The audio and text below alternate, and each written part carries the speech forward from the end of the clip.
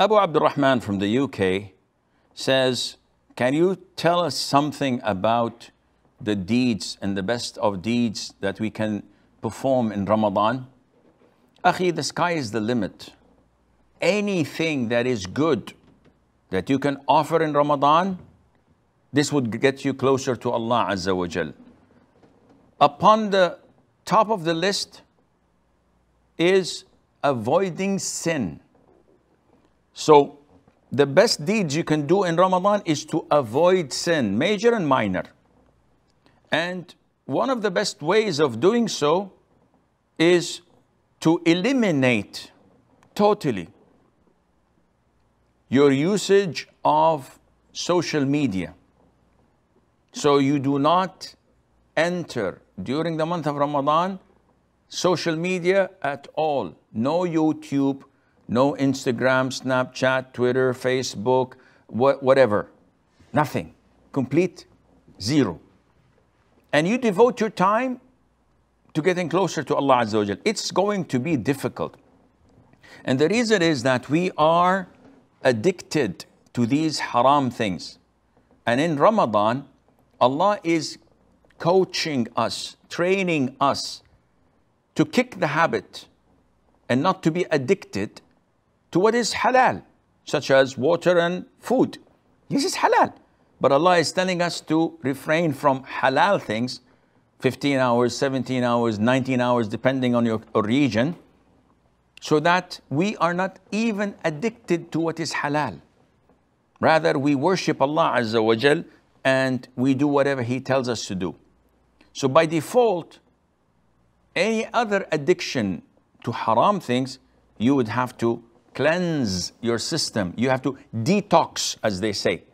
Everybody's saying you have to detox. Now, in Ramadan, we detox from these social media, from YouTube, which only leads us to sin after sin. Yes, we might find 5 minutes of a lecture or of a reminder, beautiful, but the rest of the hour is all in haram. So, totally avoid it.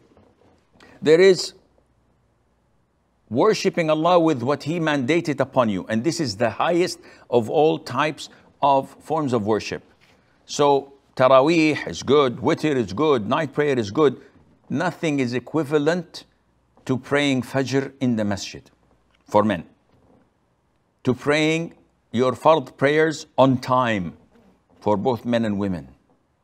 So do your level best in ensuring that what's mandated upon you from Allah is being done without any delay or shortcomings.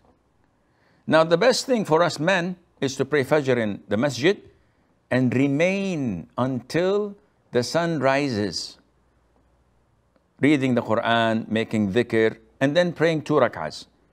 Whoever does this in the masjid, Allah would reward him with the reward of a Umrah and Hajj.